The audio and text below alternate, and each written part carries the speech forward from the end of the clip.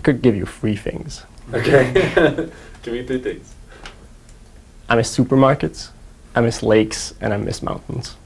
It's just very odd to me that supermarkets are so far away. I used to like have a supermarket like literally 5 minutes walking distance from my home. So I never bought food for more than a day. Buying food for like 2 weeks is a new experience for me.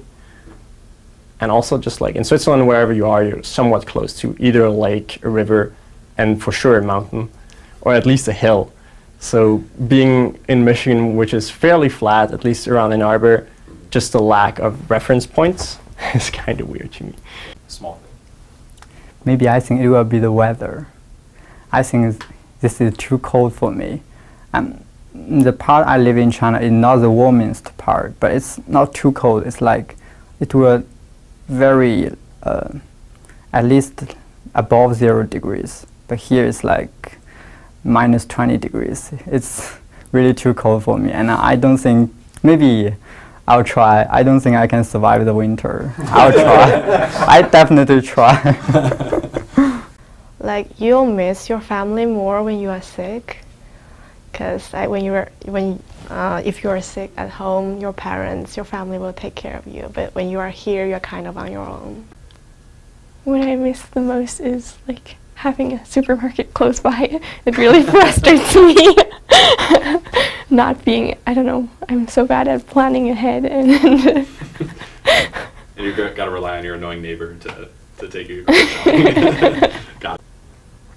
Food, yeah. Food. Yeah, although here we have like a lot of nice places to go. I mean, I miss my home food. That's like really hard. Like anything in particular that you're like, damn, I wish I had that right now. Oh yeah, like, well, from my country Honduras, I think it's like something. We have a really nice food that is called baleadas, and I miss that. And from Mexico, I meet like really nice tacos that. I mean, it's not the same that the ones you can find here. No, I mean, if there was one thing, it's always going to be food. Anything in particular, like?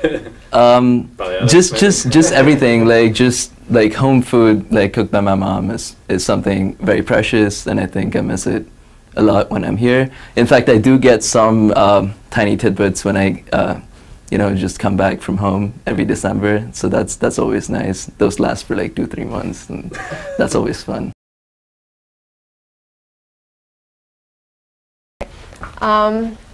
Americans have such sweet tooth. Is that how you say it?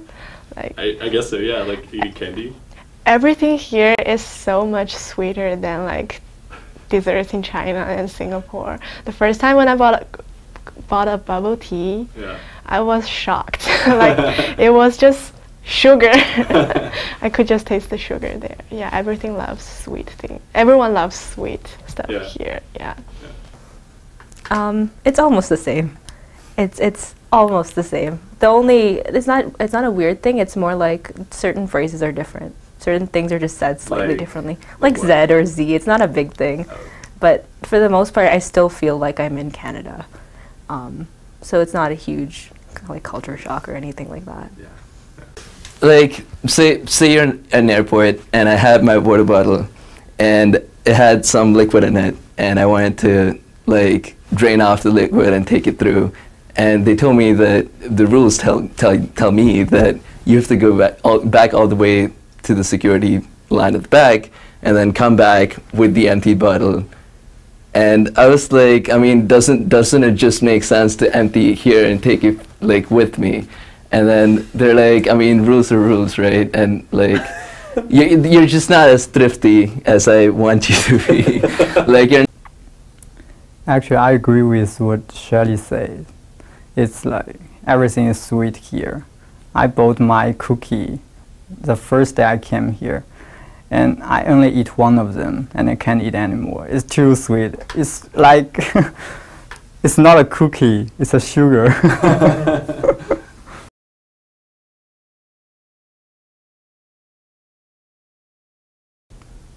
I would tell them that don't afraid that if you do not get admitted to the famous universities, it's okay if you go to some universities that does not have very good reputation. As long as there are professors that you are interested in, you can go there and study. And one more thing, don't give up.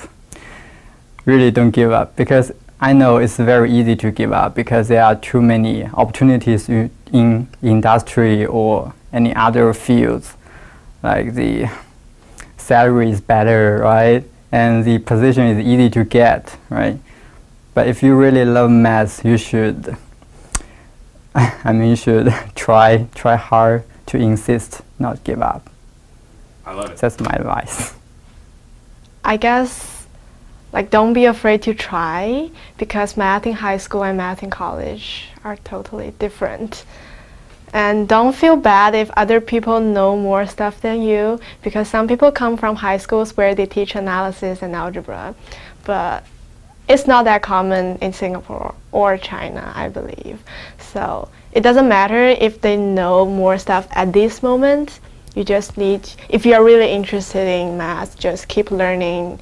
And you don't have to be a genius to study math. I would say definitely do it if you're interested in, well, first of all, if you're interested in leaving the country to see different departments, don't let the application procedure scare you, because here at least they require you to do the GRE general, the subject, but in Canada, at least for a Canadian citizen, it's just simply an application.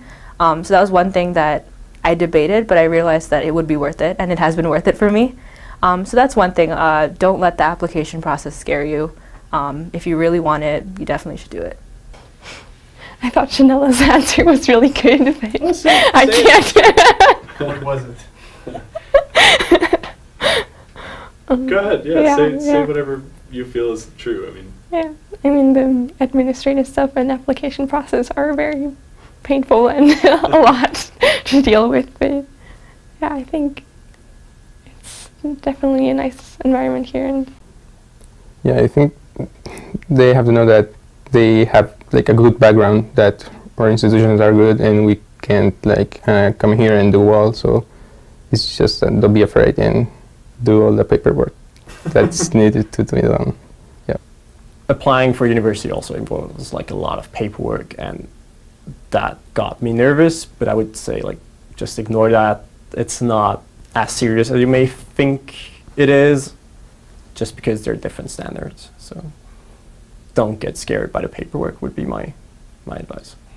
I would tell them to aim high.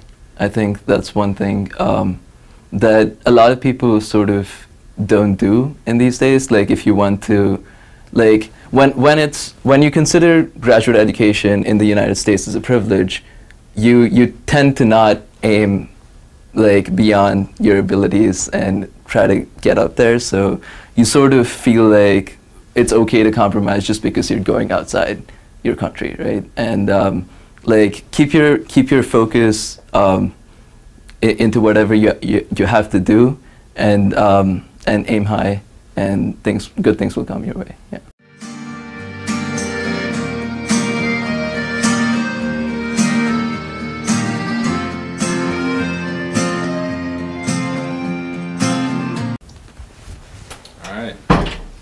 Crap.